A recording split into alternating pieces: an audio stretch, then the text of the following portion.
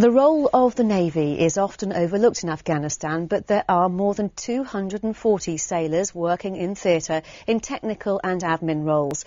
Training goes on all year round, and today 80 personnel were at the Longmoor Camp in Hampshire, honing their skills for work with their army counterparts. Our reporter, Carla Prater, went to see how they were getting on in the field. A vehicle ambush in the heart of Hampshire.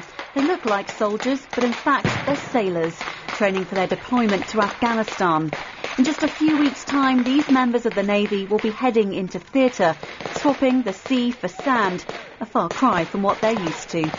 One of the biggest shocks was the amount of physical exercise. You need to be, instead of being sat at a desk, to be running around in the woods, up and down hills, lifting all this equipment as well. It was a bit of a shock, but I'm slowly getting used to it.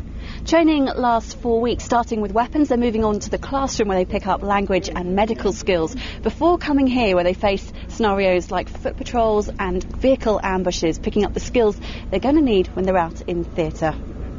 They may not be on the front line, but their experience and skills will be used in technical and logistic roles. Lieutenant Commander Mike Thompson normally works as a marine engineer, but soon he'll be working as a safety advisor in Kandahar.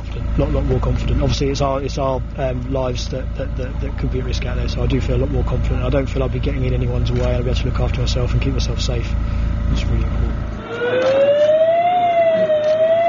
With the warning sirens going off at the FOB and regular drills, there's lots to take on board, but they're being trained up by Royal Marines who've already had operational experience.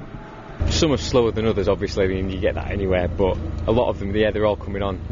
The drills are getting better and a lot slicker, but obviously that'll only improve through time and practice. But altogether, they've done well. While some struggle, others are relishing the challenge. They may be far from the sea, but they're determined to run with the challenge. Carla Prater, Forces News, Hampshire.